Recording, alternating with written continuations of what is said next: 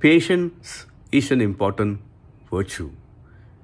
Yes, patience is a virtue.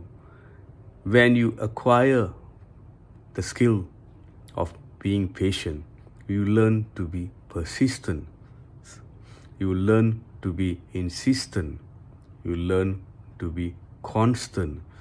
You learn to be a person who will never give up, no matter how many times you fall down, no matter how many times someone hurts you, no matter how many times it takes you a long time to get up, because you are patient.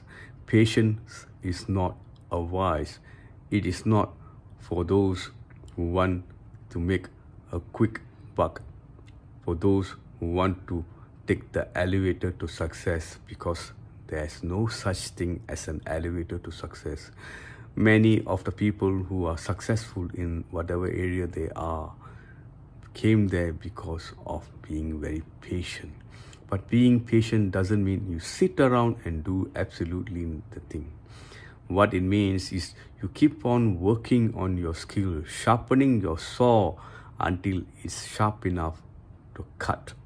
In the same way, we need to enhance our skills, and as we are enhancing our skills, we will learn that one day we will be there by being very patient. When someone gets angry with us and throws words at us, if we lose our patience, we may end the relationship. On the other hand, if you let the person ventilate their thoughts and your feelings, and you just listen patiently, after a while they will calm down, and when they are back to their normal self, you can talk to them reasonably.